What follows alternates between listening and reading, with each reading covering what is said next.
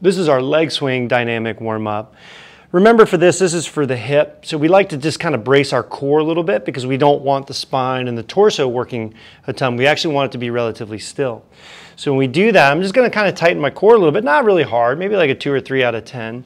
And I'm going to swing my leg back and forth. So up and back, about 6 to 12 seconds or so, just going back and forth as I do my left one and then I do my right one.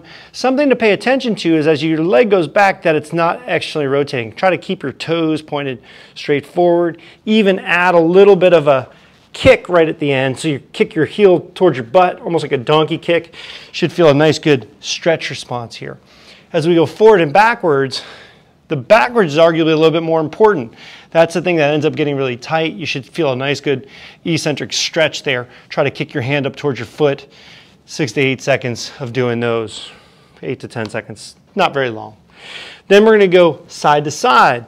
So now up against, and I like to do this up against a wall, next to my car before I go for a run, side of my house, anything that you can just put some weight on. Now, don't get super far behind, super far back. You're relatively upright. Again, tighten up the core so the torso is not moving a ton. And we're going side to side, trying to kick out, back and forth. I do maybe 5 or 6 of those and just a couple of little kicks behind me just to feel that little bit of a stretch to the TFL. I also do it with my left leg, back and forth. Good, and then a little bit behind like that. Then our third one is our hurdle and reverse hurdle. Same position. The key with this is when people do hurdle and reverse hurdle, watch this knee. See how this knee never gets behind? I want to go back, up, and over that hurdle, like I'm coming up and over a hurdle. We spend so much time in hip flexion, a lot of times we do it here, get back, up and over. So it looks nice and smooth like this. It doesn't look like this. Up and around, hurdle, and then reverse hurdle.